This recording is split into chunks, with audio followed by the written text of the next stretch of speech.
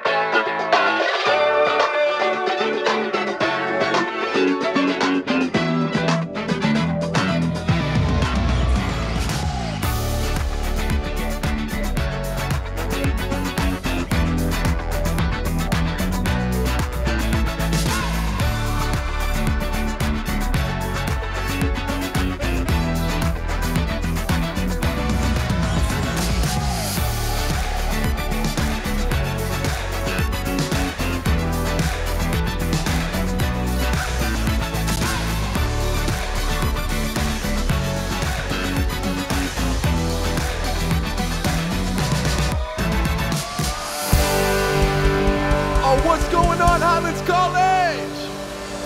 Come on, who's ready to worship Jesus today? Let's put our hands together. Oh, come on, Jesus is so worthy of our praise.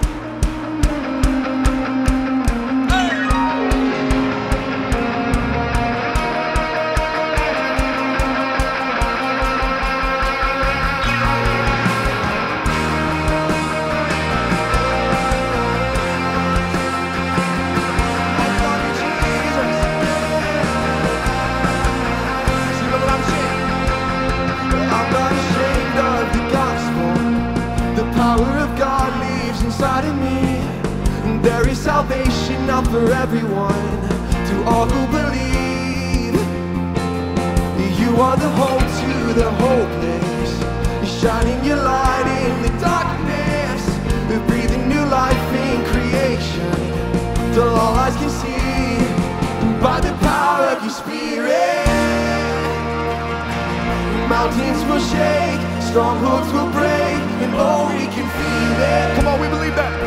As we lift you high, we come alive, we hear the sound of revival, and revival's breaking out by the power of your spirit. Thank you, Jesus.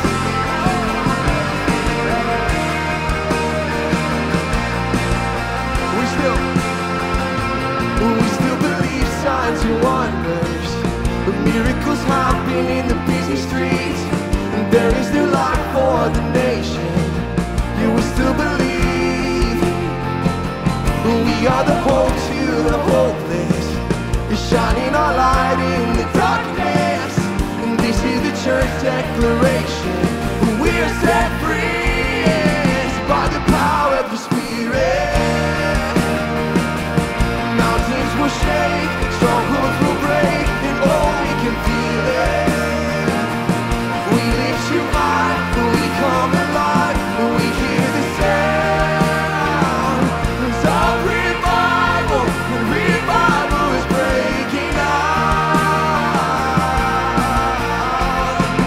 by the power of your spirit. By the power of your spirit.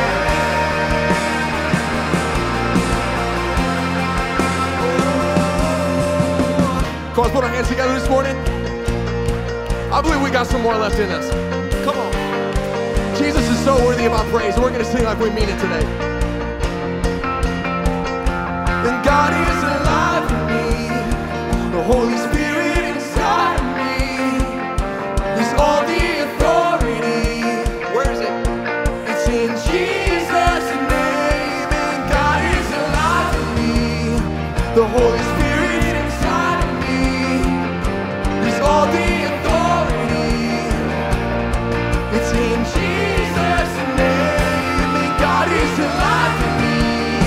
the Holy Spirit inside of me. Yes, all the authority. Yes, in Jesus' name. And by the power of your Spirit, mountains will shake, strongholds will break, and oh, we can feel it. 'Cause we lift you high, we come alive, we hear the sound. It's all revival, revival's breaking out. Oh, by the power of the Spirit, by the power of the Spirit. Thank you, Jesus, by the power of the Spirit. Oh, we love you, Jesus. Yes, we do, yes, we do. There's no one else worthy of our praise. There's no one else worthy of our praise, Jesus. Oh, we love you. We magnify your name, Jesus. We magnify your name, Jesus. You are worthy. Come on, how many of you guys are thankful for the name of Jesus today?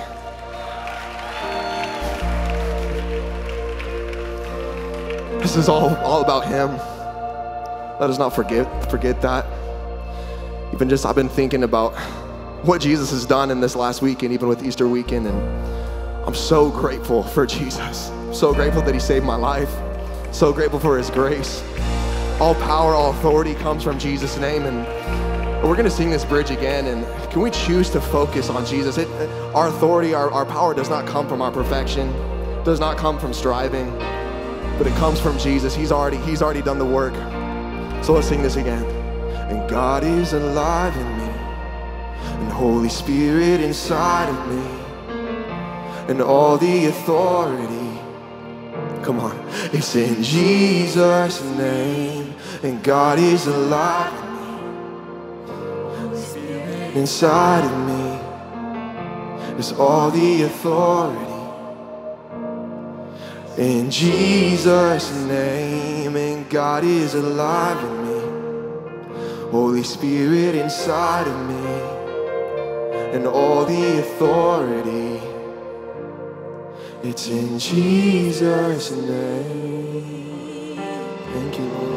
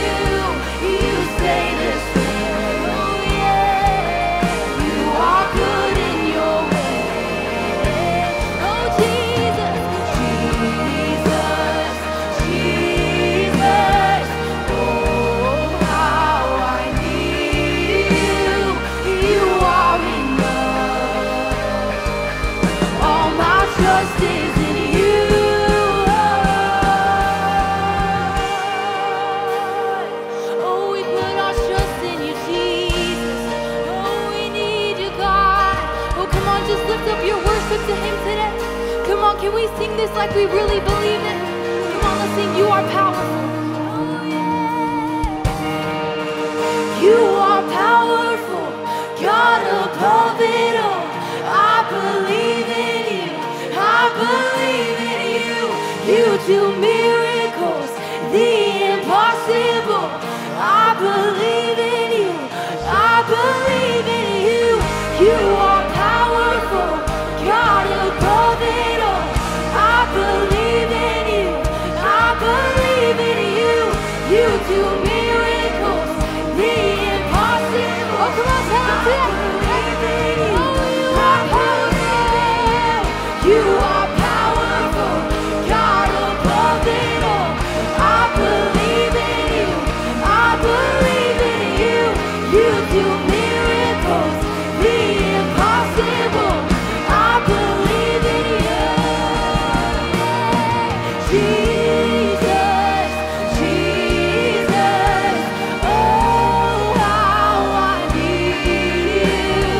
You stay the same. Oh, we thank you, Jesus. You are good in your way. Jesus, Jesus, oh how I need you. You are enough. All my trust is in you, Lord. You are powerful, God above it all. I believe in you, I believe in you. You do miracles, the impossible. I believe in you, I believe in you. You are powerful, God above it all. I believe in you, I believe in you. You do miracles, the impossible. I believe in you, I believe in you. Oh, we thank you, Jesus. Oh, I believe. Oh, come on, lift up your praise to him today. Oh, we love you, Jesus. Amen, amen. Well, hey, HC, we have loved getting to worship with you today. So go ahead and take a second, say hello to the people around you, and you can take your seat.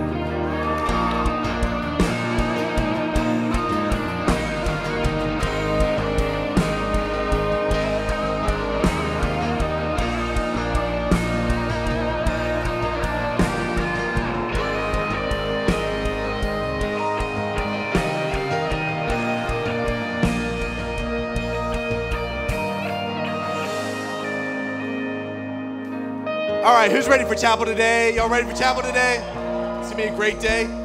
Y'all help me honor Olivia Sasser. Ready to go, Olivia.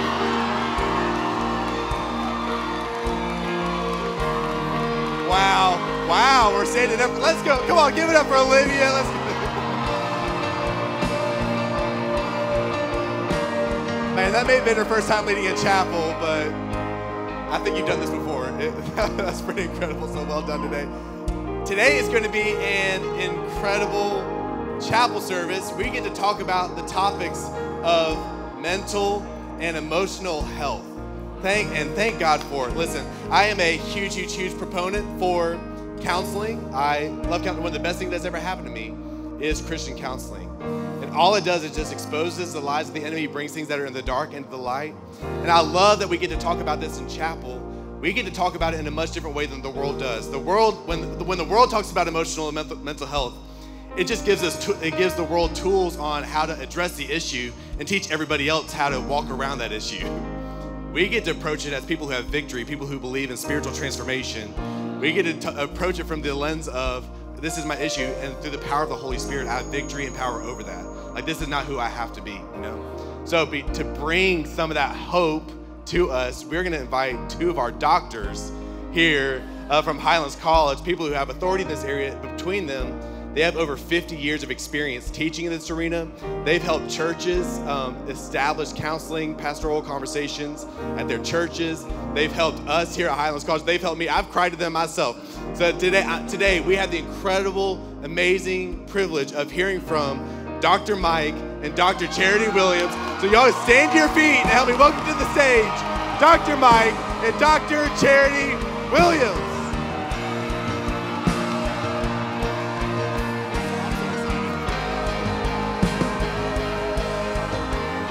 Give it to free Jesus. Give it to Jesus. Come on. I just want to look at you. I love you. I love you. I love you. Charity and I are here because of you. So if anything that we say, I pray it empowers you and encourages you, not just today, but for your ministry, that you'll be touching thousands and thousands of people.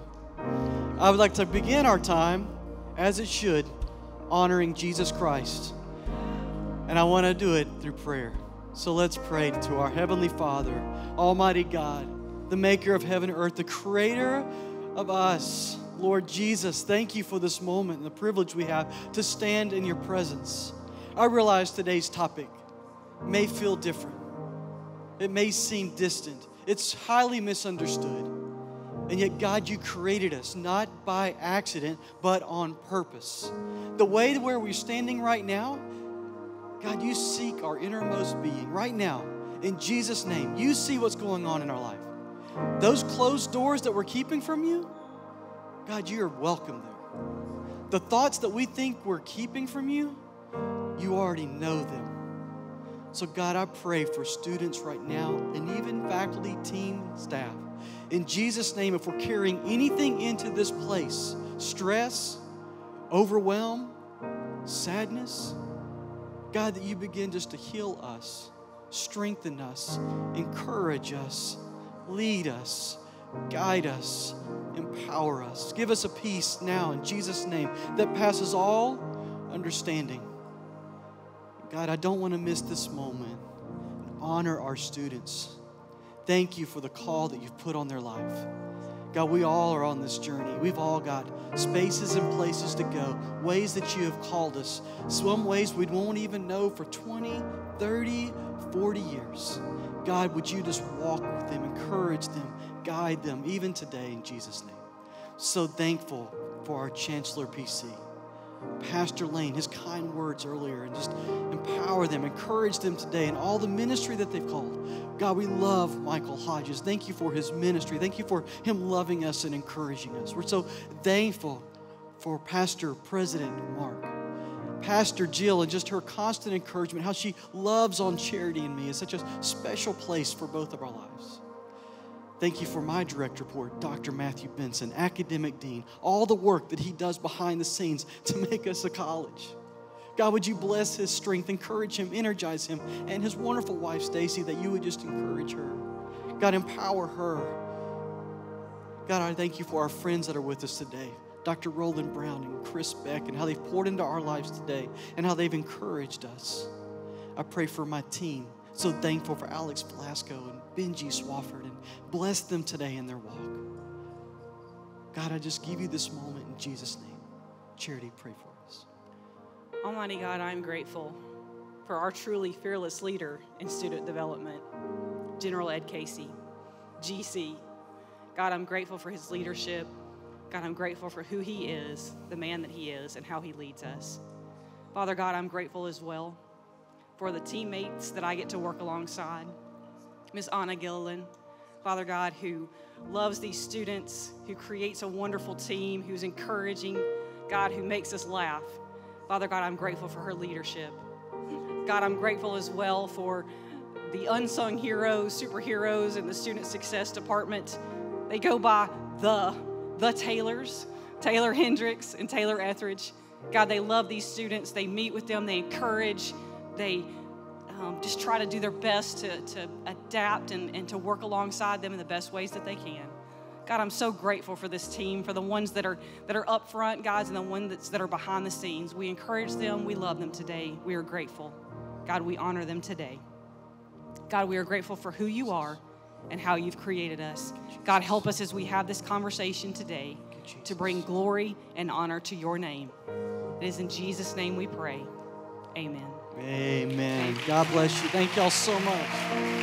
You may be seated. Y'all may be seated. Thank Now you so today's an much. awesome topic, charity. So get us started. This is an exciting time for us. Yes, This is like a absolutely. dream we've had. It Is is. to be able to teach this topic. So y'all are fulfilling a dream of ours that we have dreamed and prayed for decades, y'all. Decades. So it's an truly. honor. So Charity, get us started today. Well, I want to start in the beginning because that is where God created the heavens and the earth. So in the beginning, God knew us. He knew every aspect of our being. He knew us before we were born. And so it's an amazing thing to think about how God knows all the aspects of us. And so today's topic, like we said, we're going to be talking about mental and emotional health, but I know that can be kind of a scary label. And so we would actually like to call this conversation instead cheetahs and avocados. Okay? I know you're already wondering what in the world is that, but trust me, we will get there. But if you're more like me, you're going to want to really listen to the cheetah conversation. And if you're more like Mike, you're going to want to listen to the avocado conversation. And I've got the socks really close. on. Yeah, he does. It has avocados on them. I don't know. Yes, he's got avocado socks So on. just in case, thank you. Just in case y'all Pastor forget. Jill wondered if I had my cheetah socks on. I don't have cheetah socks, so I will have to work on that. And coming soon to a foot near you. All right, so, all right, that was funny. In the good store next week, cheetah and avocado socks. All right, awesome. But today we're going to try to give an overview of these topics because, like I said, I know this can be a conversation that may be, frightening to you. It may feel like kind of foreign. You may be nervous about it, and so we just kind of want to give it some easier handles, I guess. And so that's why we want to talk about cheetahs and avocados. But we also want to use some terminology for us that we've just found to be helpful. So we hope that you find this the same way because it is necessary for our Christian growth. And it is necessary for our activities in Christian ministry because even if you're not struggling, you're going to interact that day with somebody who is. And so you want to have the most tools available to you to be able to have this conversation in a positive and encouraging type way. And so that's what we hope to accomplish with this conversation. So That's awesome. So Genesis 1:1. In the beginning, God. And I don't want us to enter this conversation without being reminded that it was God who created us in His image. So Genesis 1:26. And then God said, let us make mankind in our image and our likeness so that they may rule over the fish of the sea and the birds of the sky, of the livestock, of the wild animals, over the creatures that move along the ground.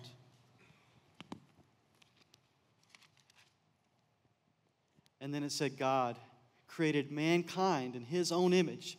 In the image of God, He created them, male and female, He created them, and God blessed them.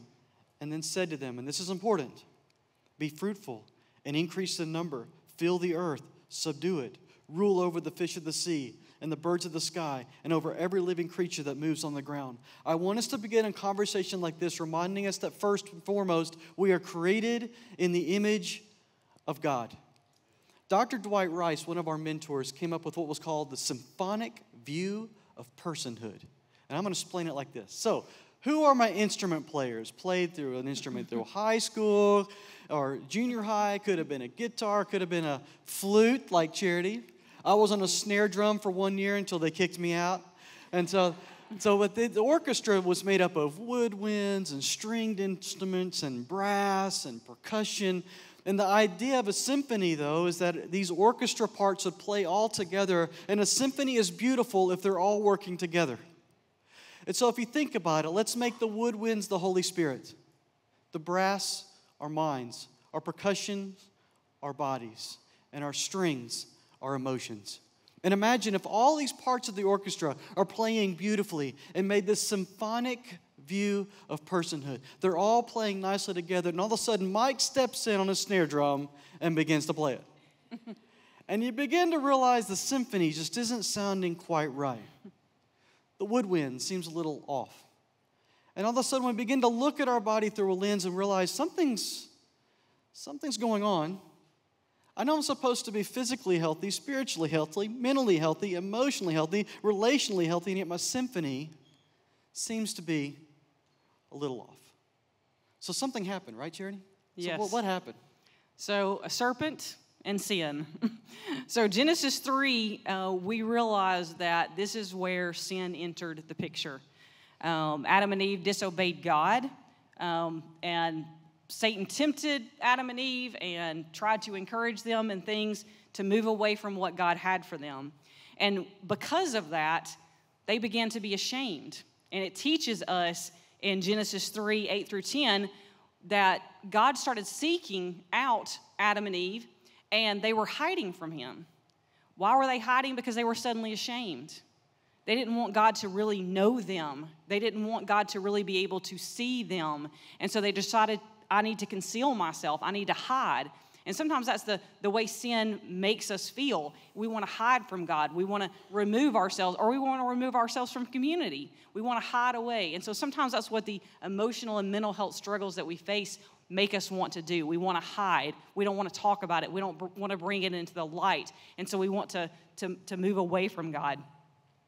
I also, when I was studying counseling, God really started kind of bringing to mind these verses as I was trying to wrap up my studies in counseling, because I really wanted to understand how best to help people, how best to intercede, because I knew I was going to be working with people who were struggling mentally and emotionally, and so I wanted to kind of have a greater understanding of what that looked like.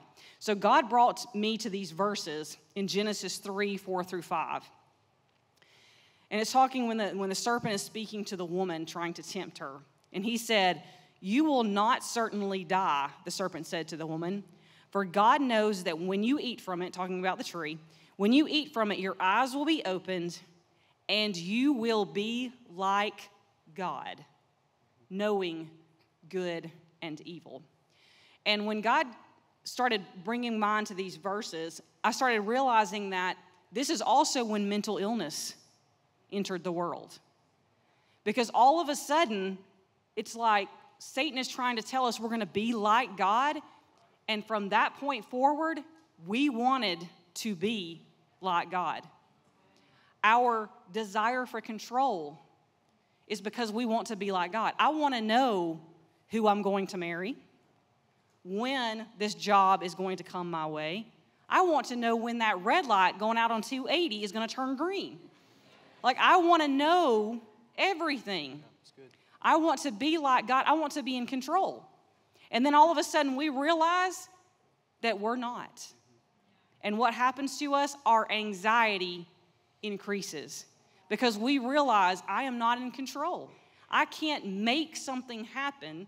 I can't always know everything. So that increases our stress. It increases the mental illnesses that we face. And all of a sudden, we're striving to be like God. We're striving to be in a place that we were never created to be in. We were created to be in His image, but we are not God. We were never meant to be God. And so all of a sudden, we struggle with these things. And this affects our body, our mind, our emotions, our relationships with God, with others. And so all of a sudden, we face all of these different things. And so we realize that we have all sinned. And so what we like to say is, all God's children got stuff. Okay?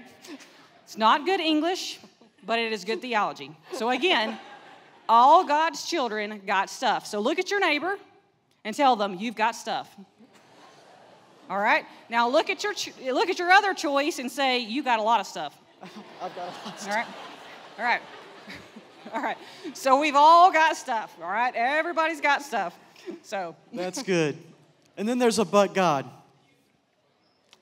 But God. But God. He didn't want you to stay in your stuff. So that also means that if you're busy making stuff your excuse, and everybody's got to deal with your stuff, there's an issue, right? And so if I've got a mental health stuff, we all do. We all have emotional health stuff. We have physical health stuff. We have spiritual health stuff. And then I look around and say, y'all deal with it. Instead of seeking redemption, forgiveness, hope, and healing, and owning my own stuff and the grace and loving hand of Jesus so that I can impact others. John 10:10, the thief, Jesus said, came to steal and to kill and to destroy.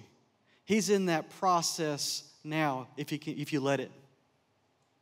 Stealing, killing, destroying. Christ said, I have come so that you may have life, and just a little bit of it. Oh, life to the cup runneth over, big cup, huge cup, one I can't even hold, beyond measure, filled up, running over. And I think most of us live a life with a little bitty cup with nothing in it. And when we have this conversation, maybe one of the checks that you can do in your small group is, how big is your cup and is it overflowing? Do I feel like I'm living this abundant life that Jesus himself promised? Or do I feel like I'm siding with the enemy?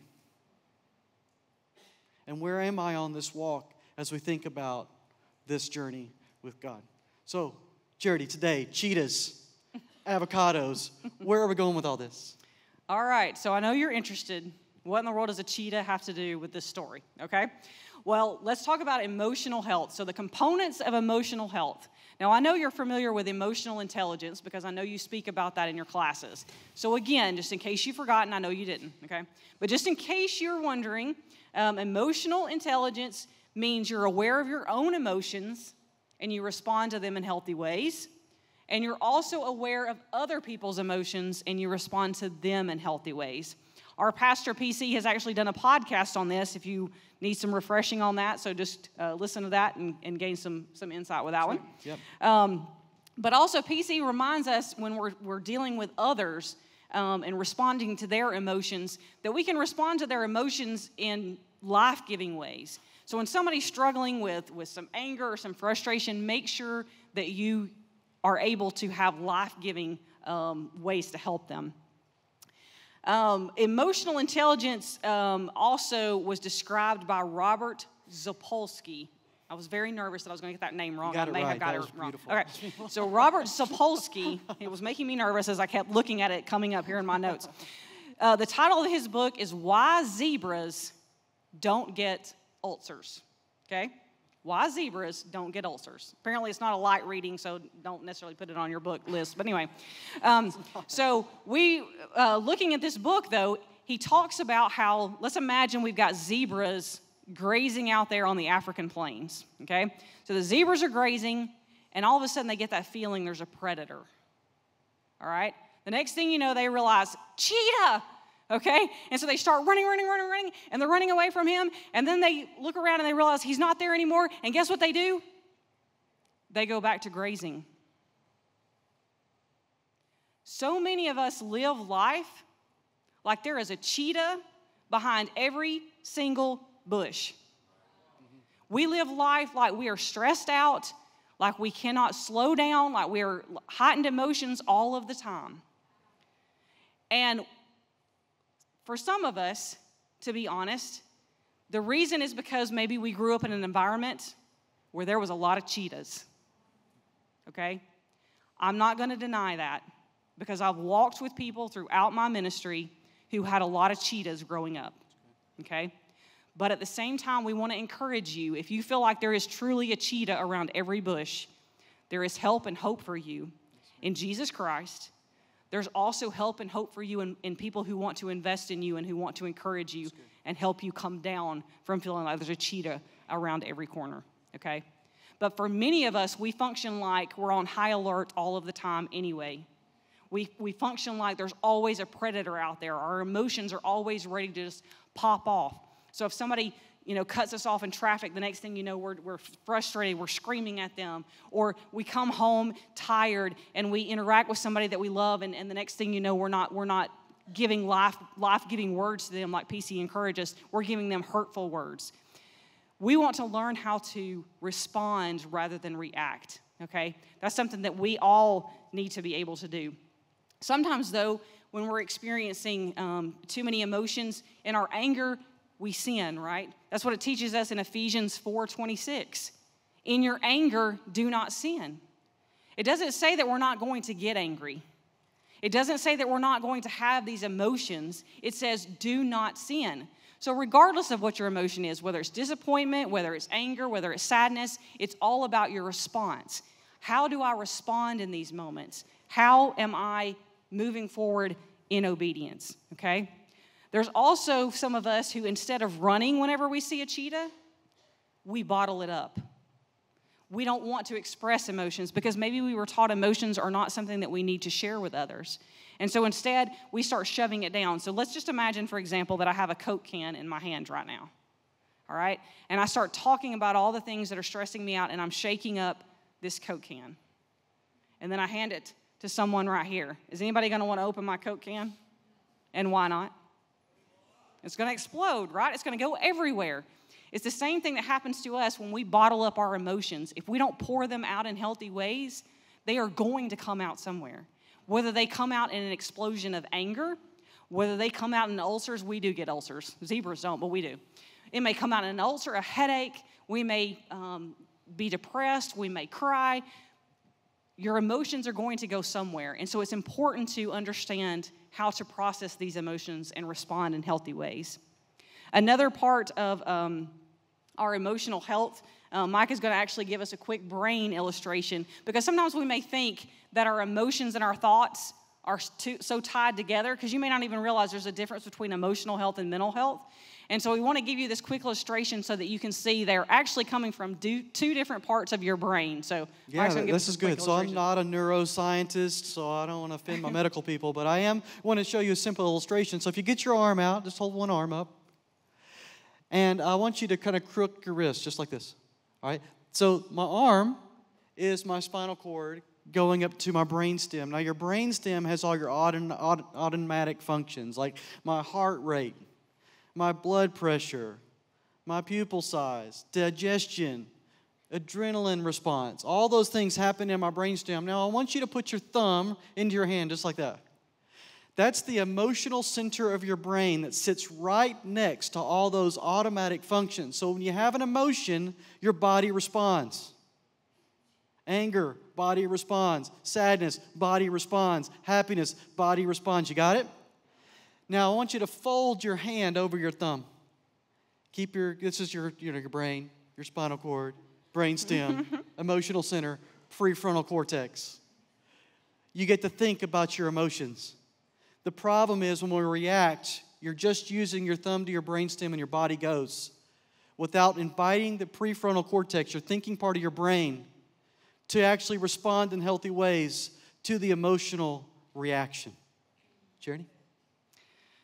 So another part of our emotional health is realizing what we're feeling. Like, what are our emotions? Am I at peace?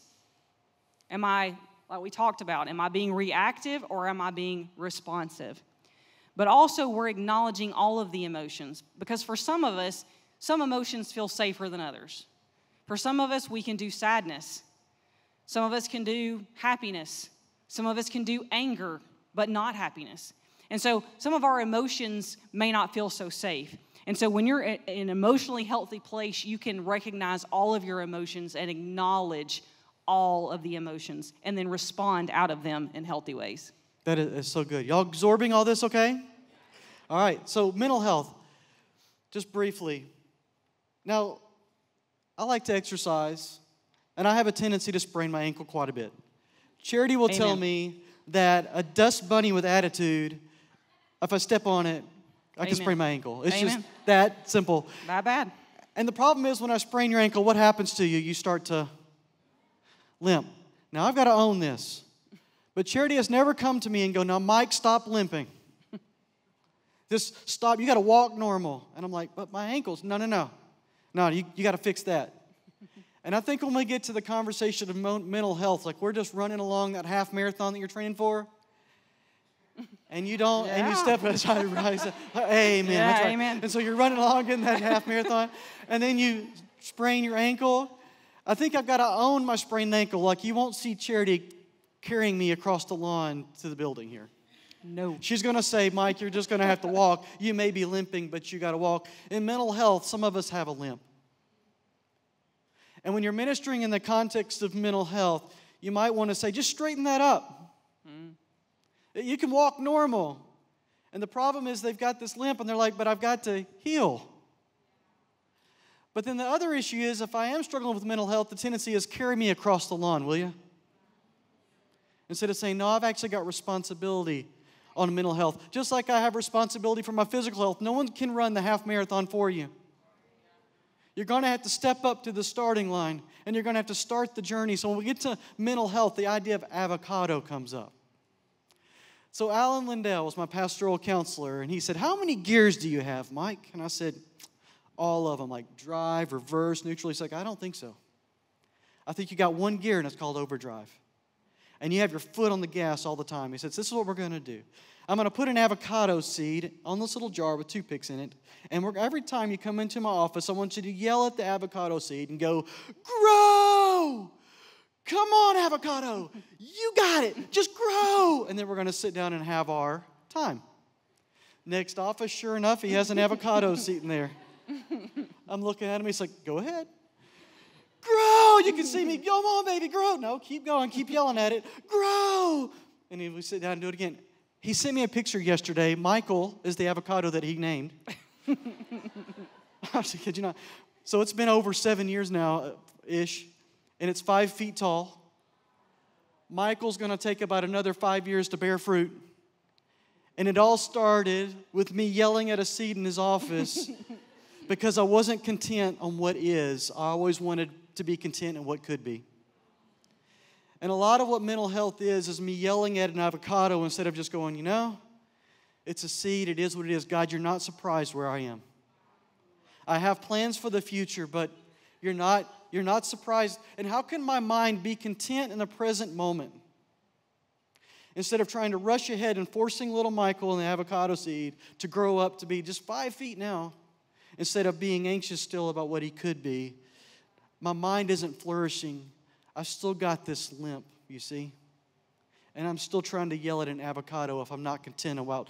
God knows where we are, y'all. He knows the issues we're facing. He knows the struggle we're having. But when we start working through our emotions, our cheetahs, and now we're sitting here busy yelling at an avocado, we can begin to see how this spins up. So you came up with a quick story about feel, think, do. Feeling, emotional health, thinking, mental health, and now behavior. So talk us through that. Yes, we're gesturing to our friend Roland because he knows where this story is going. Several years ago, Mike and I were serving alongside Roland Brown over there at a church, and Mike and Roland were working on some project. I can't even remember to this point what it was, but they were working on a project together, and Mike was like, we are just not communicating well, and I don't know what the problem is. He said, I love him like a brother. We both love Jesus, but we are just not getting it. Like we are not clicking for some reason. Can you come and sit with us and coach us through this so we can figure out what's going on? I was like, sure, of course. So I go in and I sit down, and they start talking. And I have been married to my husband now. It'll be 25 years this summer. Whoop, whoop. All right. I married up, y'all. Yes. I married up. That's it. So at that point, we have been married for 20 years, okay? So I'm sitting there watching the two of them talk to each other, and I'm hearing my husband say questions like, how does that make sense? Or does that make sense? Okay? So he's going logical. He's going to his brain, all right? Then my friend Roland over here is going, how does that feel? I feel that. And they're both talking to each other, and they're trying to understand each other, love each other, but they're like not getting it. Like they're not hearing each other in that same way. And all of a sudden it was like a light bulb went off, and I was like, how did I not see this before? My husband is a think first processor. I know for any of you who've interacted with him, you're like, she's just now figuring that out. But I really did. Like for me, it was like, how is that possible? Because I guess I always thought people processed the same way I did, which is through feelings first. That is not how my husband goes to his decision-making process first. He immediately goes to his brain. Roland goes to his heart. They were not able to have that good conversation because they weren't able to really understand each other. And so we started talking through this process that we call it the feel, think, do process. We call it your train. And so we started talking through how each of us make decisions. And it began to be something that for us just really opened up the conversation even better. I actually found a John Maxwell quote just this week that just really helped me out. His quote was, the mind cannot embrace what your heart cannot explain. So for me, what that means is that if my heart doesn't really get it, then I'm not going to connect with it logically. My brain's not going to get it, and I'm not going to be able to move forward. All of the parts of you, the feelings, the thinking, and then the behaviors, all have to work together. God created all of it. He didn't just create you to be a doing being. He created you to be a feeling being, a thinking being, a relational being, all of this. And so all of this has to work together in a synergy, in a symphony, in order to be able to be the best that you can be for God. Yeah, I love this. So you can think about how Christ is now working in and through us, and imagine not growing in feeling and thinking and relationships. And now I'm trying to relate to my brother Roland over there, and we're not working on our stuff. Imagine how our communication goes now, and now think of ministry. And I'm not pursuing health and ministry, and I'm dealing with a very, very broken world that doesn't have the answer that you have in the gospel of Christ, the power, His transformational power of His Holy Spirit. You don't. They don't. And if you decide not to work on your stuff and you're trying to communicate the feel, think, and do, imagine the chaos we're all going to have in relationships and leadership internally with our emotions and our minds. So to make it personal, right before small group charity, share your story a little bit about what this looks like in you. So I realized after watching the two of them that I am a feel, think, do processor. Now, I know you may be thinking, well, that sounds like the best one maybe because you feel it, you think about it, you do it. It's not that easy for me, okay? And it's not that easy for you either, probably. But for me, I get into what I call my feel, think tornado, all right? I feel it immediately. When I'm sitting with somebody, I am emotionally connected. I'm hearing your story. My emotions are in there. They're in the room. I can't help it. I watch a movie. It's the same way. I immediately feel it, okay? Then I start thinking maybe a logical plan. What am I supposed to do? How am I supposed to respond? And I start spinning, okay? And I'm in this feel, think tornado. So for me, the last part of my train is what I call it. The last part of my train, the do, is the hardest one for me. Because I'm so caught up in my feelings and my thoughts that it is hard for me to get out of that tornado and actually do something. All right? So for me, I know that's the most difficult part. I think for most people, the last part of your train, whatever you decide that is, and I'm not going to decide it for you because you may be a feel, think, do person. You may be a think, feel, do person, a feel, do, think, and a think, do, feel. I think I got them all. But whatever one for you want to skip over, that's probably your hardest one. For me, it is actually the doing. And I also know that for some of you, you have been working on this maybe, and you're going to continue to work on this, and it's still going to be a struggle. And that's where I want to encourage you. For some of you, there's some stuff in your backstory that makes this really hard. And I want to encourage you that there is help out there. And if you need that help, don't be afraid to get it, whatever that means for you. If that means professional counseling, if that means pastoral counseling, if that means medication, don't be afraid to use the tools that God has given us to help us out. Yeah, so just real briefly, before we go to small group, my process is think, do, and you got to wait about 6 days. Feel. I mean, let's just be real. I'm think, do, and then you got to wait. It took me forever. I began to weep with Charity when I realized I wasn't even processing how she was experiencing life. Phil wasn't on the table. I'd look at her less than early in our marriage because you're just not doing enough stuff.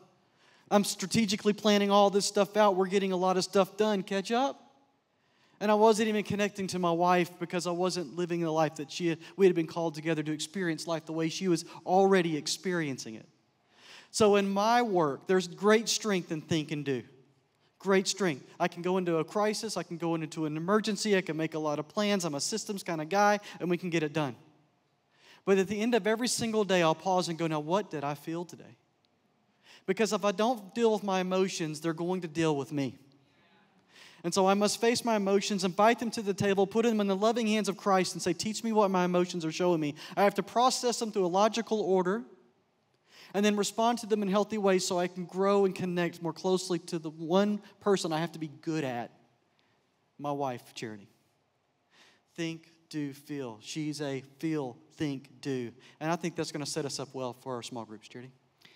And in your small group time today, your small group leaders, we met with them a little earlier and encouraged them in some ways to help you out. But through your small group times, if you realize, man, I would like to know more, or there's some stuff that I feel like I'm getting stuck in, Mike and I are actually going to stay here in the auditorium for a few minutes. But also, you're welcome to come and connect with us, to have meetings, to kind of explore this more, to understand better how you're created. Because you were created by God. He created you in His image, and He knows the things that you've been through. He knows how you process life. So don't look at yourself and say, I wish I was somebody else, okay? I wish I was something else. I wish I did this differently. He created you in a special way to connect with people, to be able to do things the way that He wants you to do them. So don't feel yourself less than. Encourage yourself in that today, that God has created you in His image. We are grateful for this time that we've had. I think Miss Liz is going to come up at this point and kind of transition us to small groups. Come on, Highlands College. Can we honor Dr. Mike and Charity? Come on, you can do a little bit better than that. Can we honor them today?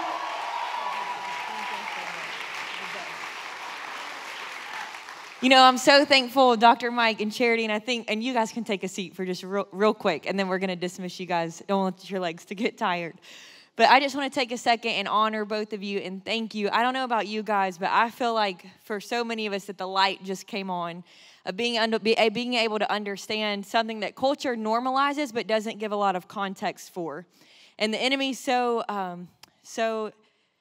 instinctive in that he always works through deception. And if we can't understand the battle that we're facing, then we're going to be confused on how to fight it.